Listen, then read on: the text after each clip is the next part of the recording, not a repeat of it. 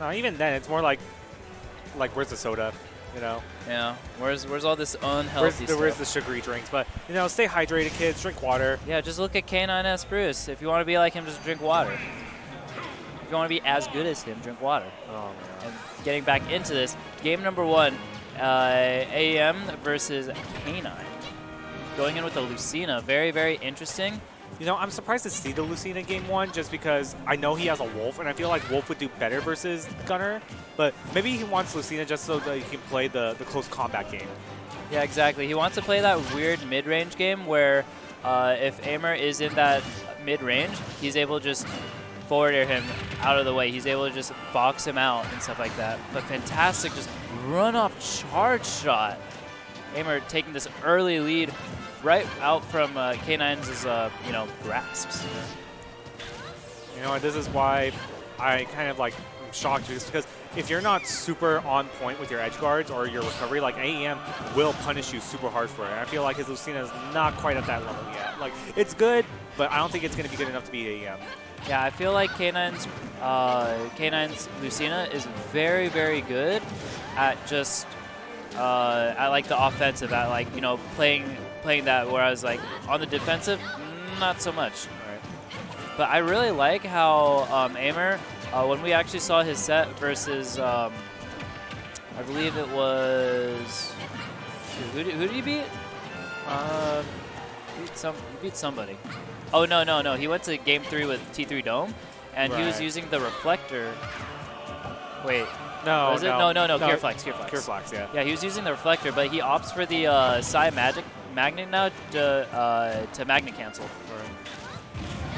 Oh, but fantastic. Just short hop side B does so much damage. And again, there's the up throw, and yeah, that's going to be enough to kill. Now, dying at 180, it's still pretty good. He has a 77% lead and is able to get a small mini charge off of the invincibility frames. Manages to grab him right out of there and gets the up throw to up air. Not going to be enough to get the kill. Just not enough range, but the down smash will finish it off. Yeah, just instantly down smashes in that dire situation right there. I mean, it's one of those things where, like, you know your opponent's going to come at you, and, like, down smash, it's basically a stronger down tilt. It comes out at very similar frame data. It's just, like, more punishable. So, or it's slightly more punishable. It's like as hard almost. But wow, AEM just kind of running away with this a little, just because he's able to stay very, very calm in the disadvantaged situation, and once he's back, he's just able to kind of just throw out a bunch of projectiles, not let K9 get in at all. Ooh, but the side B will catch the normal get up, and yet again, a lot of Mii players will do that normal get up because they get extra invincibility frames off of it. But you know what? When you have a long-lasting hitbox move like Dancing Blade, where you can go and mix up your timing, slow it down, and just catch that normal get up, like, yet again, you're going to have to pretty much hope that they don't time it right. Yeah, you use incorrect English. You said every Mii player. It's supposed to be like you yourself, you know?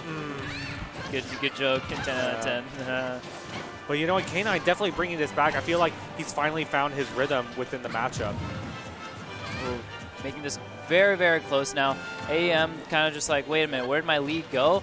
That's the power of Lucina. That's the power of kind of just having such a good punish game, able to just wait out that air dodge, that kind of panic option. And AEM losing that game 1 to K9's Lucina. And again, you know, I feel like at first, like, K9 was, like, running into a lot of things and not really respecting him. But at the same point, like, we talked about this earlier, like, his offensive is, like, super incredible. And if you can get in on the gunner, like, it's going to be so strong in the matchup. And sticking with the Lucina this game, just, in my opinion, just he's going to be playing this out with Lucina until he loses, and then he's going to probably switch to his Palu, probably switch to his Wolf, probably switch to somebody else. I have never seen K9's Palu.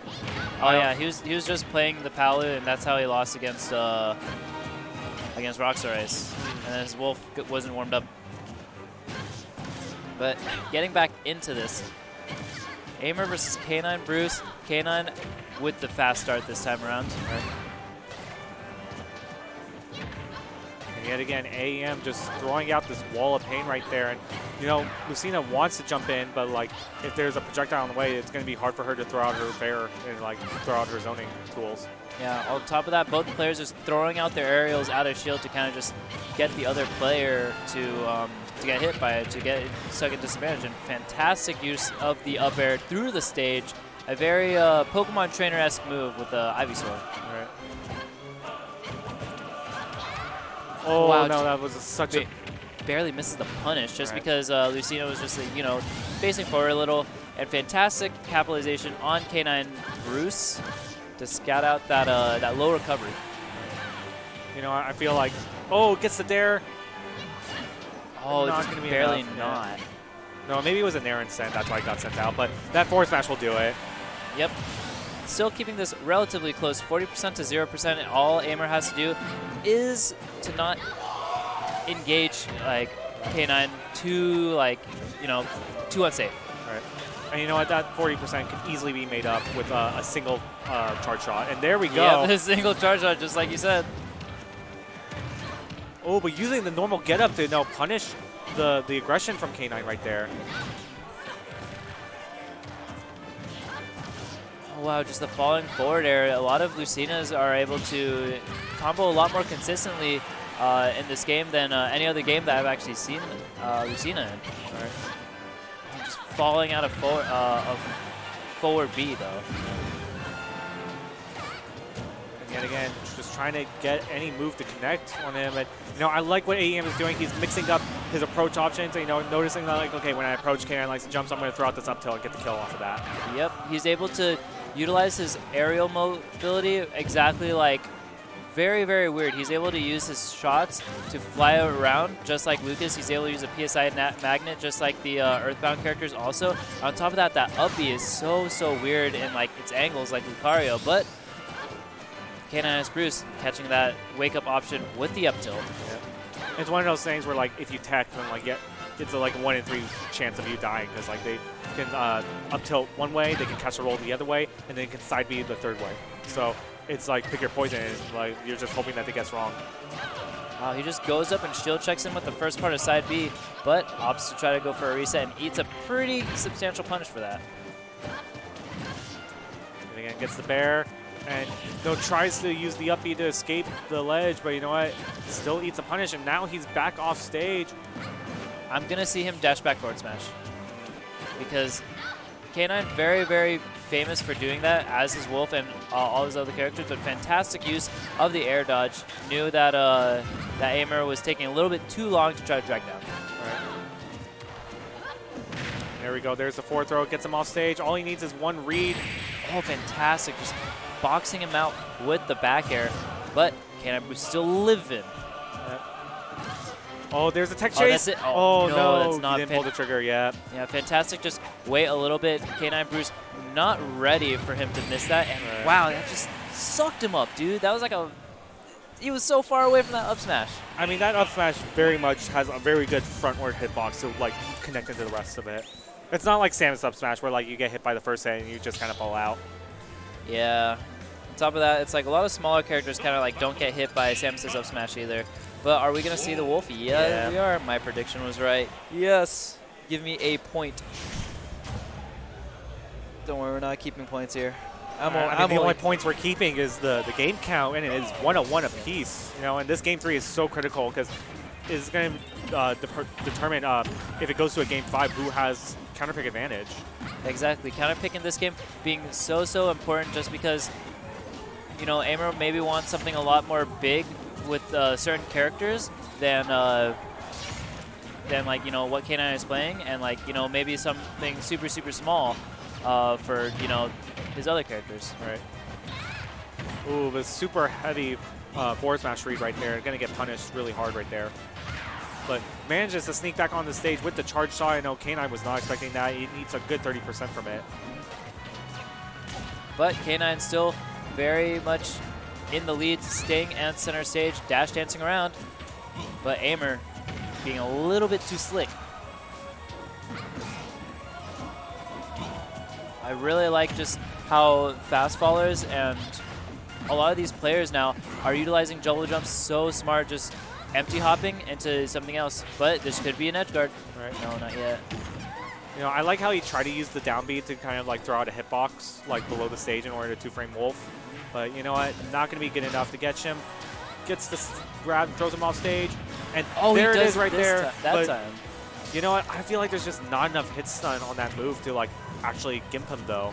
Like Wolf's recovery is bad. It's not that bad. Exactly. That could be able to get him lower on stage, but that will be a rinse and repeat process that we might possibly see later along on the lines. But fantastic using the up air to catch K9 again, standing way too close at the edge, trying to do something. But you know, AEMehr just doing that, I guess. Yeah, again, I feel like AEM has just been kind of over-reliant on using that up B to get to center stage. I know K9's kind of catching on to that, got the super hard punish for it. Wow, instantly already 60% off of one conversion. Yeah, and again, he's just standing at ledge. He's getting hit by this way too much. But I'm really curious to see, maybe K9 is super big brain and he's letting himself get hit by that same option so that when he does it, he's able to run away and then run back and down air, Right. But 88 to 31. AEMehr's playing at the ledge, and K9 very, very smart not to approach too hard, just spacing that out. Oh, but that get-up attack is going to be punished by the down smash. You know what? That was a really, really bad get-up attack right there. Yeah, nothing was really happening. He was thinking K9 would push a button, but he doesn't really need to push a button at any point because he is in the lead and has center stage. And now just this huge damage output coming out from K9 is AEM does not have an answer to it so far. Wow, just goes in trying to tomahawk grab him. Same thing with AEM. AEM now an advantage. Unfortunately gets hit the wrong way, and then backer going to do it. K9 up 2-1 with a counter pick in his back pocket. Again, I wonder if we're going to see the switch to probably Sword Fighter. A me Sword Fighter? Yes. Yes. You know, and he's thinking about it. Nah, he's just sticking to Wolf. He's just like, you know what? No nonsense. Just let me get to losers finals and do my best. All right, sticking with the gunner.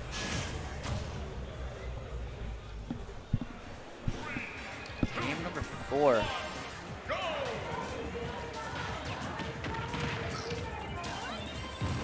There we go. There's the grab into the nair and catches the double jump with the up air. And now he's off stage and yet again catches the landing with the forward smash right there.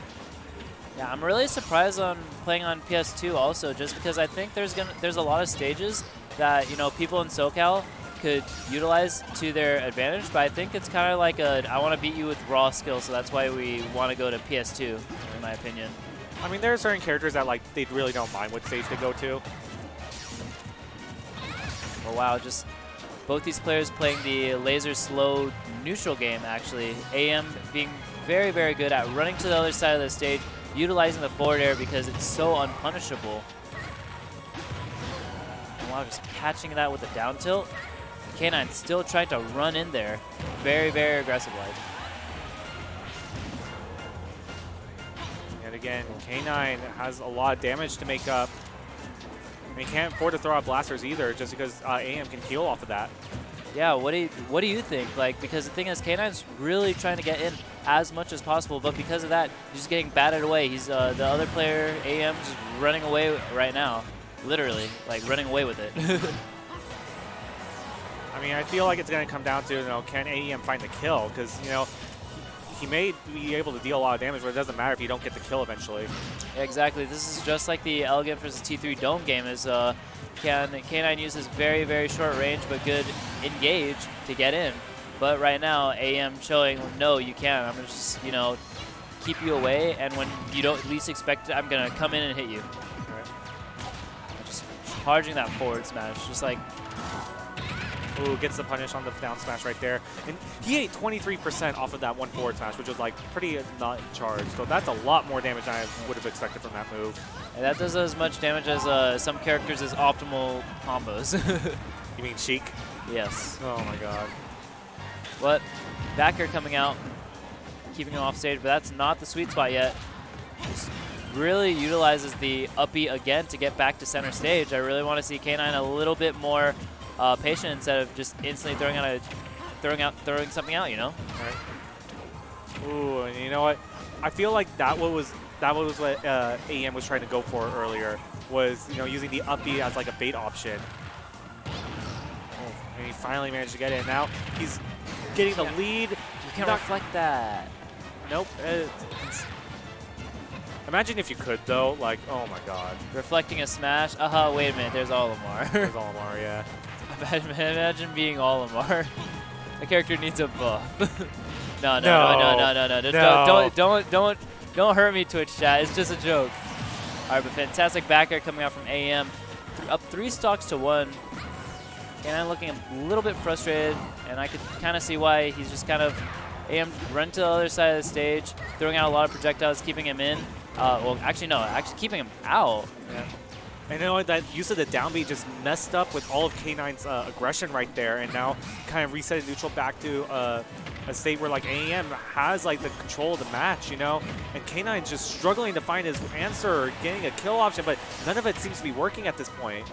Yeah, exactly. This looks so hard for K9 to just end these stocks. And fantastic forward smash coming out, just kind of like a Hail Mary, because you knew like he's conditioned K9 to just run in, try and kill him, and that's exactly what you want to do as one of these zoner type characters. But fantastic up tilt to finally get it. AEM fortunately doing the not correct option. I know I could have just said wrong option, but I'm a commentator. I want to be fancy, you know. Oh, yes. Use your more words. Use my more words. Yeah. But there we go, getting the down tilt off of the Wolf Flash, and now we are going to Game 5. Yo, but this is going to be K9's counter pick, so that means he can't switch up, like, you know, his move set, I believe, or like he has some restrictions. He could do it if K9 does it, but yet again, they're just going to go into Game 5. All right, just going into this knowing like, no, I could beat you, no, and stuff like that. Yeah. So, you know, the SoCal special, I could beat you on this stage with my raw skill alone. I don't need no petty, you know, stage counter pick, you know. Yeah. Getting into this, knowing that, like, you know, last game he started out kind of like this, K9 I mean, and he failed to keep it up, and he kind of just let the lead come, like, get away from him from the blaster lasers, you know, the projectile battle, because he wasn't ready for it. But now he's perfectly ready to play a slower paced game, and is just a lot more happy with just sitting down, throwing out lasers, and then just slight burst options here and there with dash attack in the back here. All right. I know K9 is just looking to find his really aggressive options, but you know what? When he goes super aggressive, he just runs into all of AEM's shenanigans, you know? Yeah, he got hit by like 4 moves, and already he's at like 91. He got hit by up air, he got hit by forward smash. And he got hit by up smash. So to be fair, those 4 moves were all smash attacks. Yeah, and unfortunately healing him just a little bit using the, I like to call PSI magnet. It's discount magnet, oh my god. 99-cent square magnet. Yeah. It's like those fridge magnets. It's not like that super Hydron Collider magnet. It's the one that, like, you stick it on your fridge and say, hey, A for effort. I'll put it on the fridge for mommy. You know? Or like the type of magnets that, like, you know, companies give out saying like, oh yeah, this is our business, and then you kind of just throw it away. But wow, getting into this 130%, K9 just trying to extend his lead as much as possible after that fantastic up smash that he got on the platform. Right? Just playing away from AEM, trying to not fall into his little tricks, his little huge hitboxes. Oh, but gets the down smash. Yeah, but falls into that little huge hitbox. Right. I mean, to be fair, that range on that down smash is deceptively large too. Like, it covered like a good like hitbox and a half away. Yeah, that's why I say, like, you know, little huge. Little huge. Yeah. Wow, just boots him to the other side of the stage. 111 right now. Yeah, finally just shielding that surprise up air from the ledge, and fantastic just back air to catch AEM. This time, AEM's not able to play a slow game, because if he's playing a slow game, K9's able to play a slow game too, and then, you know, Wolf, being a better burst-heavy character, is just able to get there with a better dash attack, get better to, you know, space them out with the back air. You know, when he got that fair, I kind of half expected a Wolf Flash just to end the game right there, but, you know, this isn't Charlie we're talking about. Charlie's in Japan. Yeah, I believe this is his last day in Japan, and then he's going to come back, like, today or tomorrow. Yo, I want to see Charlie just come home, and, like, he has, like, a VTuber girlfriend. It's like, no. Wait a minute, hold on. No, did you see how much things he has acquired in Japan? Yeah, he had to delete all of them from Twitter because, like, Twitter blocked him. Oh, but God. Wow, just K9 living. Just avoiding all these. Oh, he just gets hit by that falling up air, too. AEM really likes that move. I mean, to be fair, it's a really strong move. Especially in this option right now. It's just like, you know, the up air, like, Pokemon Trainer up air camping kind of, of a thing. I feel like the Miis are kind of like, they're all really good, but all their moves are just budget other people. But because they're budget all the other people, they're really good. Yeah. But 156%. Can AEM make a comeback by getting a few hard reads, but getting hit with that forward tilt? K9sBruce making it all the way over to losers finals after falling prey to the Randy Inland Empire people coming out from nowhere. And now here we go, losers finals, K9sBruce versus Elegant. All right, so in this game, both players are very, very aggro, and it's kind of just like, can the other person, you know, make the other person interact more or like unsafe